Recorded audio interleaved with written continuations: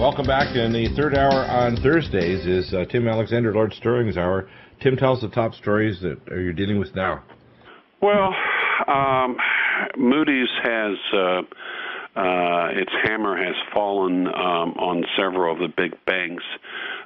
They've been downgraded by the Moody's the ranking system, rating system. Yeah, Fitch was last week, wasn't it? I think Fitch downrated yeah, but this Spain happened this happened just about an hour ago. Right. So this is another basically the debt of CITI, J.P. Morgan, Chase, Goldman Sachs, Bank of America. So in other words, U.S. banks are now being downgraded. Banks. So these are basically U.S.-based banks are being downgraded now after well, European 9 European banks are also expected to be right. Barclays, Union Bank of Switzerland, the Royal Bank of Scotland, Lloyd's, so all the big ones. So in other words, it's a prelude to a full European collapse. What I've heard, and it was out on Steve Quayle's website, and I think Steve may sometimes jumps a little bit on the gun, but I think he's actually got good information here. I think he's going on the air tonight with some big stuff. Yeah, what I think he's actually on the right path here is that the euro is dead, but they just won't declare the body cold yet until maybe 6 months. And what's really going on behind the scenes is they're trying to rebuild a whole new world financial system, which I believe out of this ashes of this, which is going to be integrated. It is tough right now because Obama can't come out and say what he actually is doing behind the scenes and how many trillions of dollars he's printing or guaranteeing the European Central Bank or a G20 that they're talking about, because they had a recent G20 conference and they have another one at the end of the month in Europe. I think that they're moving very quickly to what I call the G20 World Mark of the Beast system, where you have a FDIC for European banks and for world banks, like all these big banks in America, and they're going to create quadrillions of dollars or more debt while they devalue the currencies, which means we're facing somewhere down the road, it could be this fall, it could be next year, a bank holiday where they devalue the currencies. I think it's coming. Well, it's not just the devaluation of the currency, it's the fact that there could be a fair amount of inflation. Oh, yeah. And when you have, around 50 million people on food stamps, and they're not actually stamps anymore, they're a card. Right. And if they don't keep scale with the rise of inflation in food items, you're going to have people that won't be able to eat, won't get enough food to eat. And the soup kitchens and the places that will give you food for you and your family, they're stretched right now because the food stamp program is not really all that good anyway. And so what happens? What happens when if you're a young family, a mother, father, or whatever, and you can't feed your kids? You know, right? What do you do? What happens if you can't feed yourself? There have been a lot of Greeks that have committed suicide over that very thing.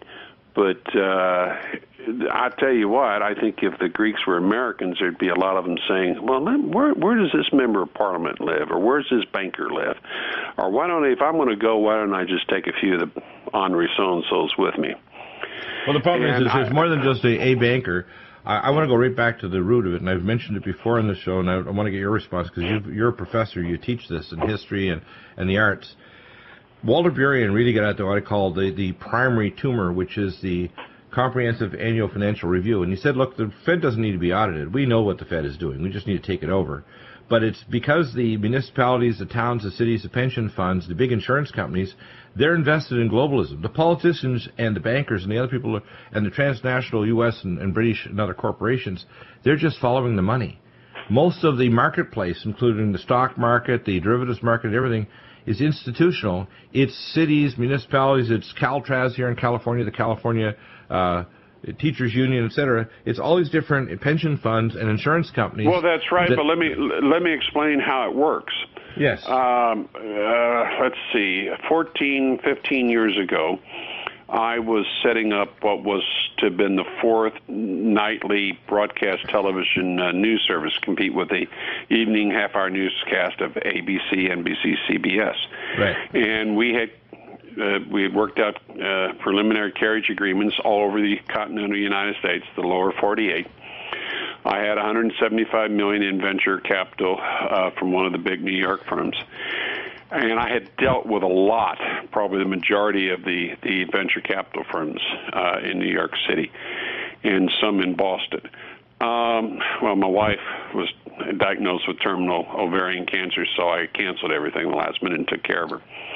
But anyway, at that time, and that was kind of the dot-com phase, and the investment bankers were telling people, now they weren't telling me this because I wasn't a manufacturer, and we were going to already have people overseas anyway, but they were telling people that, okay, if you've got a really good business plan here, and we can, we can flip this, we can do this and that, and we can all make money. But one thing you've got to provide us with is a outsourcing for the jobs, 6 months or a year and a half down the road. So they were telling new startups, this is great, we'll come up with the money, we'll all make money, but you have to have a plan to ship most of the jobs to the third world. So what I'm saying is it didn't just happen. It was orchestrated, and it was orchestrated by the usual suspects, and that's exactly. The people with the big money, the really big money, in the trillions of dollars, the global banking cartel. Right. And they're the same people that are orchestrating the depression, the global depression we're in, and the Eurozone crisis. They created, the Rothschilds created the European Union, and they were the ones that structured it the way it is. So yes, there's a European Parliament, but they don't make most of the rules. Most of the rules are made by anonymous bureaucrats, and there's not really much the average citizen in Europe can do about the rules, et cetera, et cetera. And they created the Eurozone, the common currency. Now they're taking it down, just like their parents created and grandparents created communism. It was the global bankers that financed Lenin and Trotsky. Why? Well, because you got to have wars, you got to have world wars and code wars and so forth, because that's the greatest generator of deficit spending, and deficit spending to the global bankers is profit. Plus, they're Satanists, and there's nothing more evil than war. There's nothing more that Satan wants to see than a giant blood orgy, which is what we call war. And so, there was multiple benefits to them to create war-type situations. But these are the people that have created this, and we can all panic. Oh, Europe's going to fall down. Okay, this is planned. I mean, they put a lot of money and effort into creating this. That's why I say I agree with you. I think what we have is an outbreak not only of war, but an outbreak of peace, false peace that's going to set up the peace treaty to divide Israel. Also an outbreak not of a world global collapse like the typical 1929, but the outbreak of the mark of the beast. That's what I see coming. Well, because, you see, they want a one-world currency, and to get to there, and that's the linchpin to a one-world government. Right. And the way they think is they think of, Meyer Rothschild, who was really, his original name was Meyer, starts with a B, Bauer. Meyer Bauer, yeah. And he said, I don't care who sits on the thrones of Europe. I just care about who controls their finances, who controls their money supply. Right. And that's the key, you see. And that's why it doesn't matter whether you have a Democrat or Republican in. One spins things one way, the other spins things the other way. But at the bottom, at the end of the day, deficit spending goes through the ceiling, and the global banksters make more money. Exactly. And, of course, all of your property is gone, and you're now a slave. Well, they're going to take the money from somebody, and that's us. Exactly. Remarkable analysis. Back in a moment with Tim Alexander.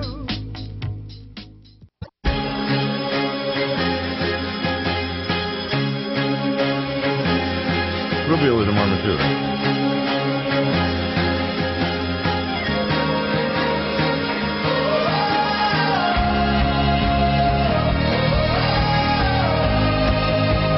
Welcome back, and on the the break, you had a very interesting comment. Just want to open up with a story. Mitt Romney offers immigration proposals in speech before Latino group. This was just a few hours ago. And he said, and this is quoting Romney, "We can find common ground here, and we must," Romney said before a gathering at Walt Disney World by National Association of Latino elected and appointed officials. In quotes, "We owe it to ourselves as Americans to ensure that our country remains a land of opportunity both for those who were born here and those who share our values, respect our laws, and want to come to our shores." And, of course, you can read the whole article. I have it posted up there. Basically, down here, a little further, he's making a statement. "Some people have asked if I will let stand the president's executive action," Romney said. "The answer is that I will put in place my own long-term solution to replace and supersede the president's temporary measure."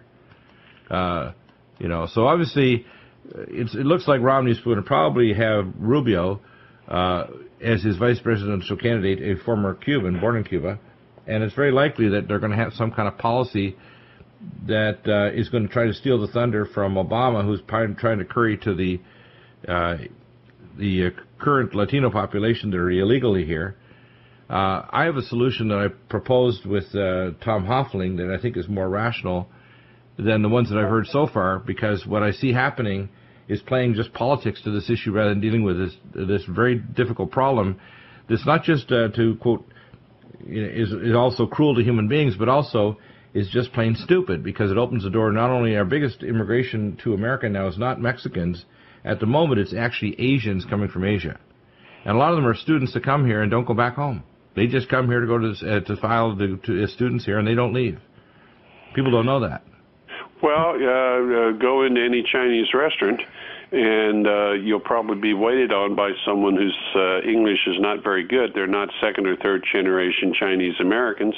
They're immigrants or illegal immigrants, or somebody here that got here legally and has overextended their visa. Right, and the fact is that neither of these parties are dealing with the issue properly. I agree with Tom Hoefling. We need to control our borders. How do you spell his last name? Hoefling. His website, tomhoefling.com. He's a pro-life, the only pro-life, totally constitutional American candidate. Hoefling? Yeah, because Tom that Hoefling. was my mother's maiden name. Tom Hoefling. Haefling is how we pronounced it. Haefling, yeah. Hoefling, Hoefling.com. Yeah, that's interesting. He may be a relative. There you go. Well, isn't that amazing? Of course, you're a genealogist, so that's pretty good. So yeah. Let me just read a little further. If you have an advanced degree here, we want you to stay here. So we will staple a green card to your diploma, Romney said. We want the best and brightest to enrich our nation through the jobs and technologies. But you know what? Pardon me. I teach, and I see these kids getting these degrees that they owe so much money for, and they can't get any jobs. Or if they get a job, it's at Wally World for $10 an hour. If they're lucky, maybe it's $7 an hour. I mean, I've had my students tell me, I said, "Can you go out if you try really hard? Do you think you can get a $10 an hour job?" And most say no. We'll be lucky to get $7.50 or $8. And we're not talking full-time jobs either most of the time. So, And by the way, that's not enough money to move away from your... new college graduates coming here. We need jobs for the ones we've got, like our Americans. We need to take care of America. Yeah, well, that starts with what I mentioned in the first segments and in the first hour. We need to have a law in place that doesn't allow our insurance companies, our municipalities, cities, states, etc., to invest in globalism. And then secondly, we need to put the Glass-Steagall up so we don't allow speculation by global bankers to steal from us by setting up speculating accounts and then want us to pay their bad debts. I agree with you 100%, but at this point in time, that almost is a revolution to achieve that, because these ornery, evil so-and-sos have a death lock on this country, on our Congress, and our entire financial system, and they intend to take us down, and they intend to break the back of America because Americans are just a little bit too untrustworthy. We're just a little bit too independent. It's a little different than that, Tim. I think they're going to break the back, but they're going to break the back of the middle class. What they're going to use is America as a weapon to break the back of the rest of the world by the debt ability. Our ability with the Federal Reserve to generate debt is greater than any other nation on earth. And as a result, we can create enough debt to bail out Europe, to literally promote abortion all around the world, to promote military expansion around the world. and to build a giant military that's now so much larger. Our Navy is larger than the next 26 nations total naval ship weight of all the next 26 nations on Earth. I mean, that's ridiculous. And the reason tax dollars at work. Well, your tax dollars at work. And again, you have to create a new boogeyman, the so-called terrorists, and guys with turbans on, sitting in a cave in Afghanistan, or these other terrorists. Working miracles and and on 911. Right, or the idea that we have to take off our shoes, we can't have gels, we can't drink fluids on the plane. I mean, how ridiculous. And any chemist will tell you it's impossible to make the kind of bomb that they said that would do anything inside an aircraft. It's not about public safety. It's about tyranny and conditioning the sheeple to line up and accept whatever the government dictates. It's about conditioning the American people to be total sheeple, to lose their courage and their guts that their ancestors had that farmed this country, and line up and let us probe you, and then go through our dangerous backscatter X-ray machine, which will accomplish nothing in terms of security, but just might mess up your DNA. By the way, when I went up through the security going up to San Diego, because San Diego's bad, and the first guy I talked to, I said, well, I'm opting out, my family is, and my wife and my daughter, and they said, you're opting out? I said, oh my gosh. They said, oh my gosh. I said, yeah, we're opting out. It means that, I said, you can walk me through the metal detector, and you can do a pat down and just get to it. And they said, oh, I don't know how long that'll take. I said, we got to get a flight. So about 30 seconds later, my wife, Michelle, popped up, and she said, we're going to get to our flight. Get a damn supervisor here right now. So all of the scurrying around, I was like, you could tell. Like, it was like all of a sudden there was a wolf in the chicken yard, right? And I was saying it loud. Of course, you know my voice. I don't need a PA system when I do a speaking engagement. I just say, turn it off. I don't need it. So you can tell in the entire area, everybody's kind of stopped. You know, they're not breathing because people were walking through the backscanner X-ray device, which, by the way, the terahertz waves are in the same frequency waves as the death ray machines that are used in these so-called active denial systems that can hit you at a few hundred yards and make your skin feel like it's on fire. Hey, by the way, before I forget, you know how to stop them? The copier, the stuff that goes in photocopiers. Yeah. You throw that up in the air, and it defeats... the chaff. You're talking about photocopier chaff. Yes. Yes. Yeah. It scatters it. Yeah, that's a good idea. Well, the powder you use to make it because it's got magnetite in it. Yeah, exactly. That's an interesting idea. You're talking about the little powder that's in there. And like the sonic weapons they now have, you put a balloon up or something and you pop it over an area, and basically it defeats their systems. A balloon full of this magnetite, you mean? Yeah. Interesting. Yeah. So we got our pat down. They were trying to act super apologetic because they figured, somebody's recording all this, right? And being super officious, right? And of course, I was saying, I'm an environmental doctor. These cause damage, DNA damage, and you can tell everybody else was a little freaked out at the station there. It's like all of a sudden, oh my gosh, we have a sheepdog at.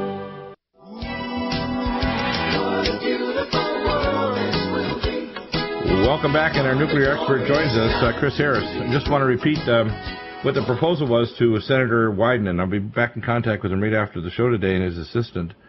My proposal was that you have, say, 100 aircraft with a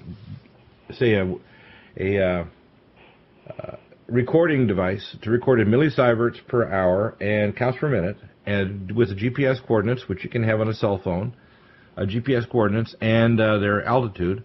So you could actually map out in real time exactly what the radiation levels were, because you don't know what the background is. The radiation from Fukushima now 1.25 years after it, 1.25 in a third of a years after Fukushima, we know that radiation has circulated the planet many times. So there's a background level.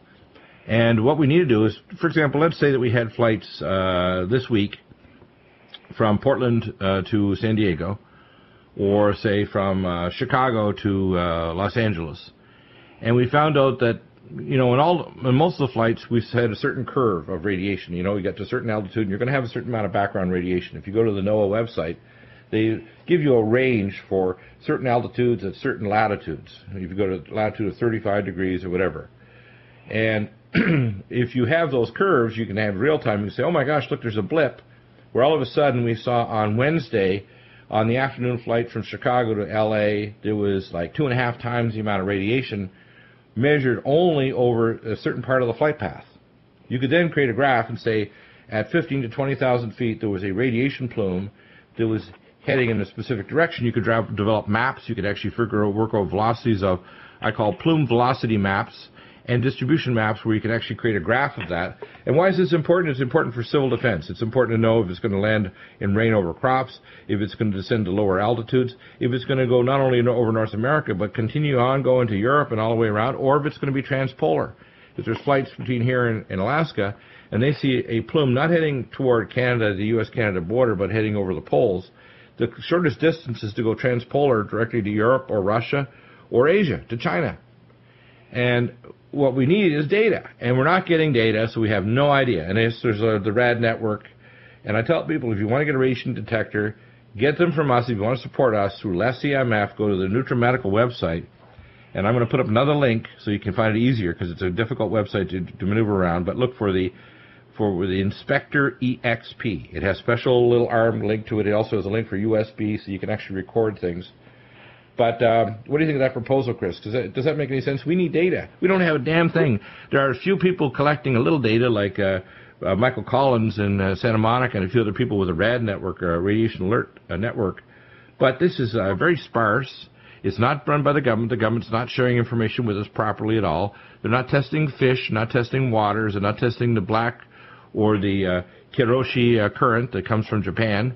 We're getting absolutely zip all from the government and the FDA and the Nuclear Regulatory Commission, and it just ticks me off that we're not having data. And it would be that simple. 100 detectors running on flights every day that would give us actual data, and nobody needs to touch it. The airline stewards don't need to freak out. They can continue making coffee and smiling and being personable. Little radiation detectors just go along. Don't need to turn on the audio to freak people out that it's 1,400 counts per minute now or 5,000 counts per minute. Just let the sucker record it and send it to ground by Wi-Fi network, because all these planes now have Wi-Fi. And in real time, you could have someone sitting there on the screen with a computer going, oh my gosh, look at that. There's a big plume we've calculated that's hitting Northern California and heading on its way to the Midwest, and it looks like it's ducking down and going to head toward Alabama or northern Florida. Well, you need to have civil defense. If that's a big radiation plume, and we talked about this before, we have a paper up. You gave it last, I think, a little over a week ago, from April, and I want you to explain that paper again, that if there's only 10% of the radiation released from the cooling pool, 1,545 cooling pool fuel rod assemblies, just 10%, the radiation release will be 80 to 300 times more than was released after the Sendai earthquake and the Fukushima meltdown. 80 to 300. And if 100% pops their corks, we could be dealing with a radiation burst. And that could be 3,000 times that. And we're talking about radiation sores, radiation sickness, serious immediate health problems, and depressed immune system, so literally down, in other words, downwind, we could end up with immune system failure, massive plagues, people finding that they're bleeding from their gums and getting skin rashes and radiation burns and hair falling out, all kinds of horrifying stuff that we're seeing in Japan, but the media there in Japan are suppressing it, just like Kamiyui, I think, I don't know how to pronounce her name right, she actually had a website, and we talked about this on Rents when I was on a guest the last few Tuesdays, that was taken down and shows pictures of her with all her teeth falling out and with radiation burns on her arms. Well, that can come to America if we don't have civil defense, and also our crops. If a plume comes over our areas of our specific crops, we want to be able to cover those. We want to remediate and filter that water. We want to pull out the radioisotopes so our soil doesn't get bioaccumulated with a massive surge of radiation, because if it stays at 30,000 feet or 20,000 feet and doesn't fall, well, you're cool. It's going to go all the way to Yugoslavia.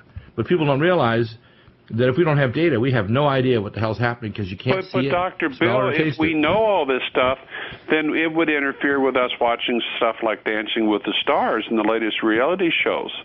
Well, we can have a new show. Stupid. Why don't we have a show called Dancing with the Isotopes? Okay. Yeah. Anyway, a little bit of dry humor here. So, Chris, tell us what you're the nuclear expert. Tell us what you think of that idea. And I'm going to try to come back with the idea. I think if you're getting usable data, and just like what Tim was alluding to, do they really want you to know, and what are you going to do about it if you know? So it's probably better, in their feelings, it's probably better that you don't know what they're doing right now. But somebody should know. If it's not us, it should be FEMA. And then FEMA should have an action point so they don't keep people completely freaked out so it would freeze society. But FEMA should know, or a government department, or somebody should know, like civil defense, like the sheriff's offices. Somebody should have access, like medical doctors, fire, police. So they should know, oh my gosh, there's a radiation plume coming to, say, Los Angeles. You guys better damn well be prepared. But we don't have data. We have no idea what the heck's happening. The real first responders of the people. Right. The first responders should have access to this, even if it's not the public. And then when it gets to the level where, yes, the public needs to know because there's an earthquake coming. Let's say we had an earthquake warning system. We would know, let's say, 2 hours before an earthquake was going to hit. Well, people would be able to start doing duck and cover and get off freeways and off over ramps and things like that. Well, we have got plenty of ways of knowing that there's a radiation plume across 5,000... Actually, Dr. Bill, the U.S. Air Force has some dedicated aircraft. Now, are they being used? My guess is yes. Is that data going down the line? No, it's being kept at the top. Well, that's why I'm trying to force the issue, because I know that's a fact. In fact, we have 3 ways of picking up this radiation. We have radiation balloons that can actually have a radiation detector on a balloon, which can easily be put up like a weather balloon. We have satellite-based weather systems that can actually look at scintillating what's called torsion field imaging that can see radioisotopes. And this is a fact that people have to understand. Torsion field imaging can see radioisotopes, including plumes, from space with visualized, classified technology. In other words, and I was told this after my Q-level clearance, that we can see a kilo of radioisotopes up to 440 meters below ground, 1 kilo. And we're talking about low-level isotopes. We can see radiation plumes very easily from space, so we know that. I know that they have military jets that probably take it from an air nozzle and, filter it, and they could actually tell you in real time what the CPM and the millisieverts per hour, and they actually know their flight path. But there's a limited number of military aircraft compared to the massive amount of data you could get from just civilian aircraft. Your idea is brilliant. The problem is the evil people running the government want to keep us in the dark. They're evil. I've got a new dating system, and I know I'm a Christian, so I know, ADBC, okay? We are now, BF and AF. Before Fukushima and after Fukushima. Yeah. We are now 1.25 AF. And Fukushima, now this is also, by the way, 2 PM, which is post-Macondo. And it should be called Macondo because that means the devil's milk, the devil's food, which is what the British Petroleum drilled into that salt volcanic tar dome, which they know the abiotic giant batholith or ocean of oil under the Gulf of Mexico is sitting. By the way, that's the same batholith that was hit by the asteroid 62 million years ago that extinguished the dinosaurs. So, not good things happening, but we need data. Back in a moment.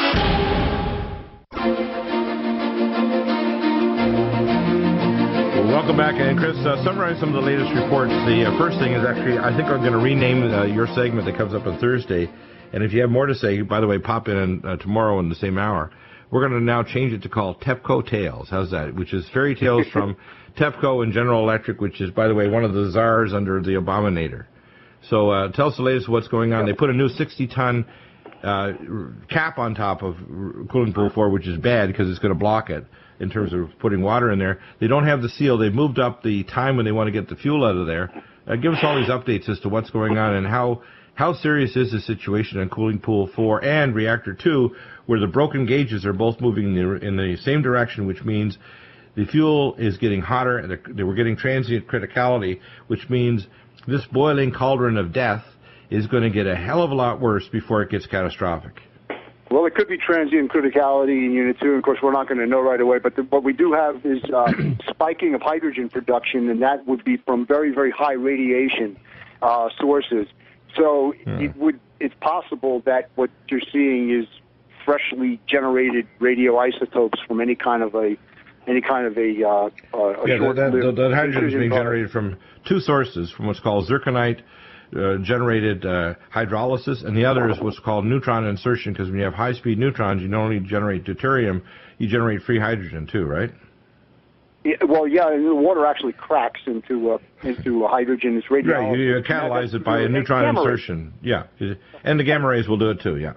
Yeah, and so that's probably what we're seeing, and so that's Unit 2, and of course, and it also means one other thing too. In my opinion, I guess I'm going to say my opinion that all the water that they said is in Unit 2 really isn't in Unit 2 because if you're getting a little bit of, well, I know it's a lot of radiation, but still, if you're making that much hydrogen, it means that there's not a whole lot of water. You're talking about the reactor, right? Not the number 2 coolant pool. Correct. I'm back to the reactor. It's hard to keep them all separate because there's so many different events going on at the same time. None of which are good, by the way. No, none of them are good. And shifting over to Unit 4, we did discuss that there's several vulnerabilities. In my opinion, was the refueling cavity seal was very vulnerable right now. And instead, TEPCO has responded just this week, within the last couple of days, that instead of waiting until 2015 to remove the undamaged fuel from Unit 4, which implicates that there's plenty of damaged fuel there too, if they can't even touch. They're going to try to do it this year. Now, don't ask me how, because that's an engineering feat in itself, because you've got to keep it submerged. But they're going to step up their efforts. And by the way, the Japanese are going to increase and put back on the power on the UI, that's OI, reactor number 3 and 4. The reactors are within weeks going to go back on. And they've already restarted up. And reactor 4, so that this is really, really bad news. And these, by the way, are sitting on very unstable fault lines that have already shown that they moved significantly during the last earthquake, and we have a virtual guarantee that earthquakes under Ue, as well as not only the Daiichi, but the Daini reactor sites are also in danger, and other reactor sites all over, not just northern Japan, but other places in Japan, are in danger of major loss of containment or backup power. Well, this report that TEPCO put out, part of their fairy tales, I guess you want to call it that way, but it does talk about how the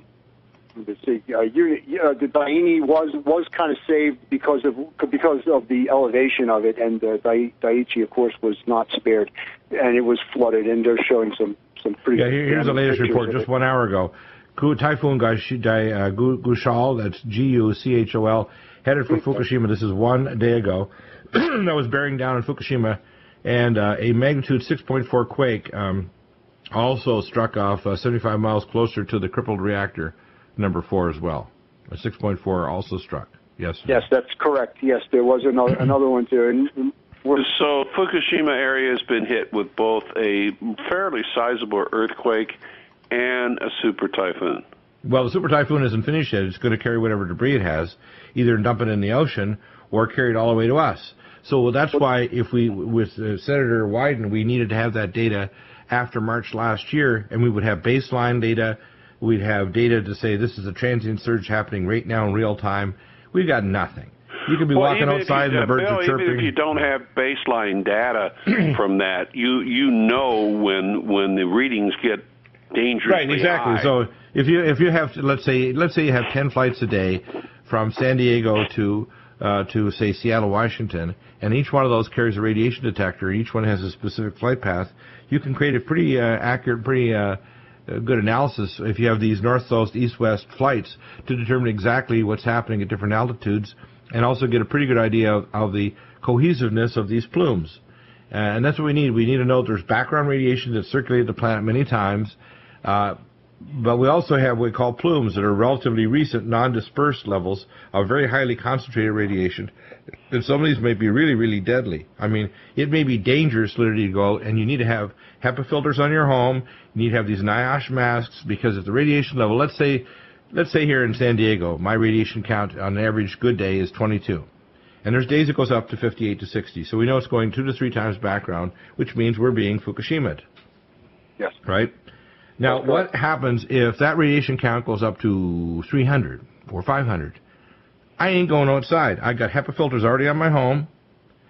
The windows and doors are closed, and all the water is going to be filtered, because that water is also going to get in the water supply and the water tanks that are all over the place here, people's pools, their washing machines. They don't realize they're going to be washing their clothes in Fukushima.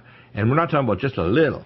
We're not just talking about what we call the the slow water torture of slow bioaccumulation. We're talking about a massive surge that if you go outside, you could really get hit with a big glomp of radiation pretty quickly. Well, yeah, and some sort of a system. That goes back to military NBC training, nuclear, biological, and chemical. So it sounds like you're putting that into practice. Well, three times background. This is NBC training because I was trained. I was in the nuclear division of ACOM. If you get 3 times background radiation, it's considered a hazmat site, right? That's the rules. 3 times background. That's right. 3 times. So if you're walking in and the background say 30, and all of a sudden it's 90, it's a hazmat site. You have to figure where the hell's the source is. Did somebody drop a liquid, radioactive site, or is there contamination here? Did something break open? What happened?